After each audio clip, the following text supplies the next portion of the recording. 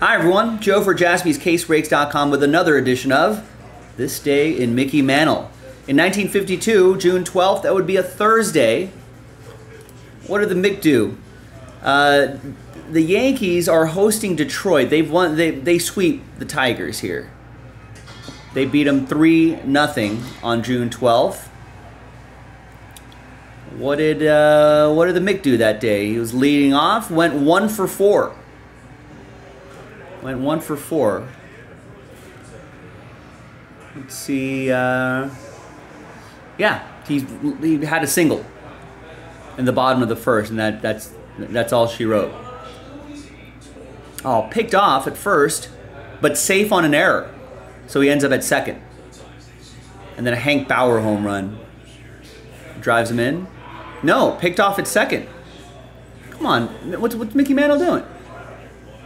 Phil Rizzuto strikes out, and then Hank Bauer hits a solo shot. Yogi Berra pops out to short.